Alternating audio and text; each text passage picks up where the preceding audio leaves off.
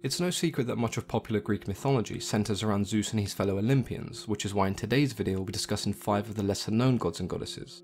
The first deity that we'll be discussing today is Eris, the goddess of discord and strife. Now the way the ancient Greeks would pronounce her name was Eris, which is actually not too dissimilar from the way we would pronounce the god of war Ares. I'm sure there are some of you who may be more familiar with her Roman equivalent Discordia, and for those who are unaware of what strife and discord means, it refers to anger, bitterness, hostility and disagreement, so you can probably already start to imagine what type of goddess Eris was. Homer's interpretation of Eris was as the daughter of Zeus and Hera.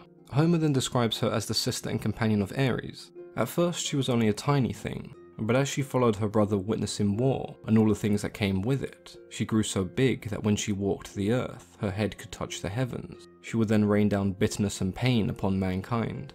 Hesiod on the other hand describes her as the daughter of night, meaning the goddess Nyx. In Hesiod's interpretation she is described as bringing forth all the struggles of mankind, personified as her children. She gave birth to hardship, starvation, pain, battle, war, and Hesiod's list of all manner of horrid things continues endlessly.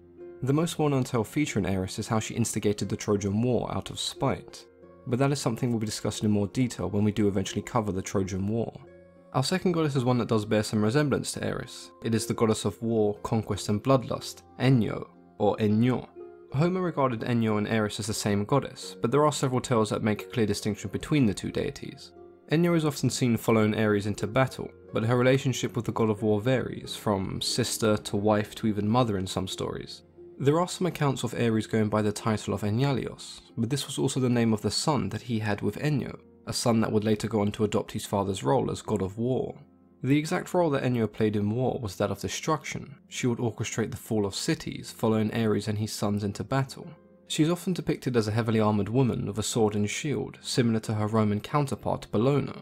Enyo was a fierce and bloodthirsty goddess, and almost definitely not one that you'd wish to encounter. With all of the bloodshed aside from our first two deities, our third is Asclepius, or Asclepios, the god of medication, rejuvenation and well-being. Asclepius was seen as the god of physicians, a skill that he would learn at a very young age. When he was born, his father Apollo took him to the centaur Chiron, who would teach him the art of medicine, a skill that he would then transfer to his daughters, who were seen as the personification of medicine and healing. He was often depicted holding a rod or a staff that was encircled by a serpent. The Asclepian snake was named after the god, and it's a species of non-venomous snake that became associated with medicine and healing. Unfortunately for Asclepius, he would later be killed by Zeus when he accepted payment to bring back the son of Theseus from the dead. There are tales where Zeus later resurrected Asclepius in order to avoid any conflict with Apollo. Asclepius was allowed to continue his trade as long as he promised to never resurrect the dead without permission. As we were just on the topic of death, as gloomy as it may sound, that does take us to our fourth deity, which is actually a trio of demigods that assume the role of judgment within the underworld. Rhadamanthys, Minos and Aeacus were all once the mortal sons of Zeus, credited with establishing law and order on Earth. Upon their deaths they were granted the role of judges by Hades, and they would essentially maintain law and order in his domain. As a trio they would judge the souls that entered the underworld, deciding if they would be punished or sent to the Elysium fields. Each judge would be assigned an individual role. Aeacus was the guardian of keys, and would primarily judge the men of Europe. Rhadamanthys would rule over the Elysium fields, and was charged with judging the men of Asia. Minos, the once great king of Crete, was considered to be the third and final vote. If the first two judges could not come to a decision, then Minos' vote was final. So our fifth and last deity of today is Phorcys, the son of Pontus and Gaia, and one of the oldest gods of the sea. Now Phorcys is a god that you may have heard me mention, but never in too much detail, and that's because the only time he's ever mentioned in stories is as the father of a creature or a deity. Depictions of Phorcys normally resemble an older man, with the lower half of a crab, and sometimes a tail of a fish. Phorcys and his wife Ceto may not feature in many stories themselves, but many of the most iconic creatures and figures in Greek mythology are often attributed as their children, ranging from Medusa and the Gorgons to Scylla and Echidna.